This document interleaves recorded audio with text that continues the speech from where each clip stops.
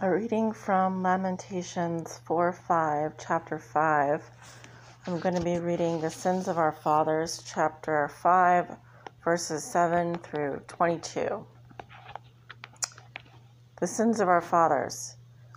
Our fathers have sinned and are not, and we have borne their iniquities. Servants have ruled over us. There is none that doth deliver us out of their hand. We got our bread with the peril of our lives because of the sword of the wilderness. Our skin was black like an oven because of the terrible famine.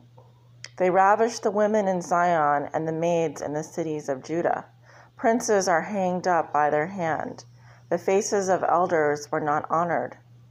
They took the young men to grind, and the children fell under the wood. The elders have ceased from the gate, the young men from their music. The joy of our heart is ceased. Our dance is turned into mourning. The crown is fallen from our head. Woe unto us that we have sinned. For this our heart is faint, for these things our eyes are dim. Because of the mountains of Zion, which is desolate, the foxes walk upon it.